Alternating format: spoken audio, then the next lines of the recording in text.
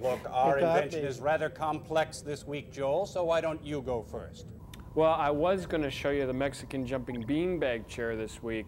It was really great for moving and rearranging the house, you know, excellent for the elderly's circulation.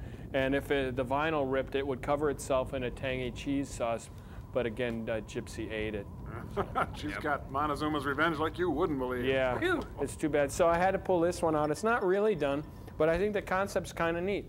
You know, preparing taxes on Earth is a really stressful time for everybody involved, especially the person who has to prepare your taxes. So I invented this adding machine that actually, when it prints out in these kind of candies that are on paper. See, and that way you can eat your losses if things go bad. My favorite flavor is in the red. Yeah, it turns a bean counter into a jelly bean counter, you might say. Wow, those are great. I love those. You know what I really liked were those wax whistles that you'd get at Halloween and those little yellow candy corn things. Sometimes I just stick them up my nose. Look, no one is interested in your little trip down memory lane. Well, Joe Franklin would be. And nobody is interested in some candy adding machine. Well, actually, it's the ribbon was the candy part. If you're going to be... Please tell Joel and the bots about our new invention.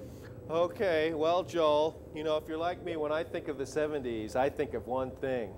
Foosball!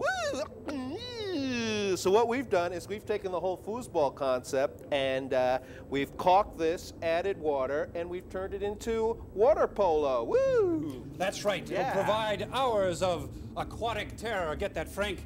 With shark attacks, boat accidents. I'm going to kill you. Just like the kind of terror you're going to see in this film this week, Joel. Die!